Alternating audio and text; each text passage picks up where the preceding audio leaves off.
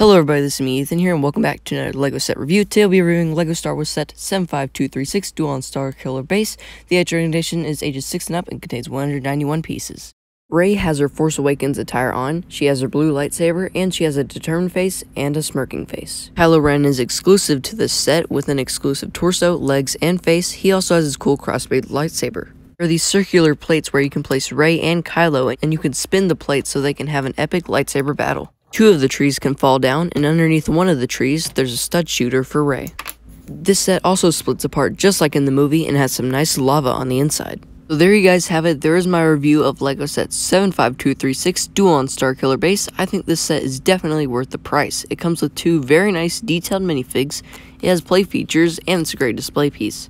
So I want to thank you all so very much for watching. Please like, comment, and subscribe. And as always, I'll see you in the next one. Bye and have a great day.